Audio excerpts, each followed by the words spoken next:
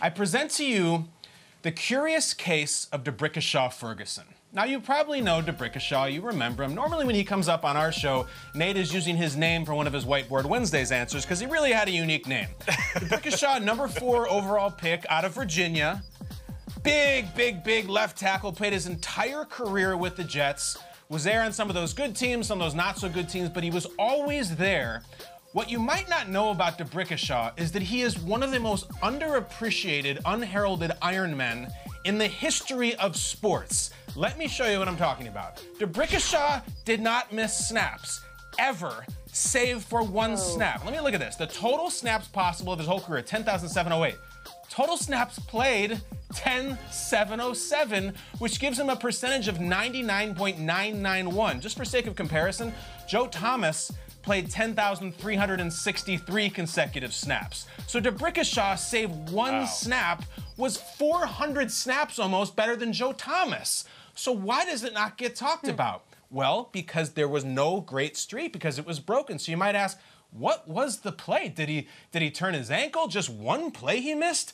This is the weirdest part. We go to 2008. The Jets are backed up at the end of the game, losing to the Dolphins, and they tried the ridiculous lateral Stanford band play and took out Darrelle. Take a look at this. This is Jets-Dolphins 2008. Look at the left tackle for the Jets.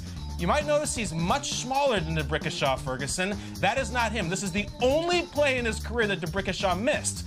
What you're going to see here is Brad Smith, and he's going to throw it over to, I think that's Leon Washington.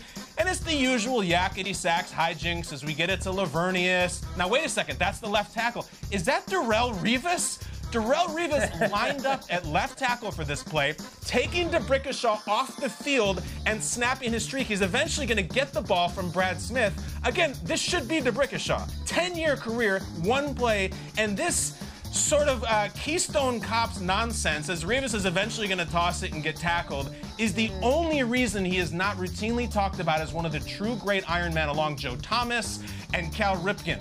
It's an unbelievable thing that this was the reason that took him off. It's like as if Brett Favre's Iron Man streak was broken because they brought in Dorsey Levens to run a Wildcat play for one snap, or Eli's streak was broken because they brought in Tim Hasselbeck to take a knee at the end of the game. It is not right.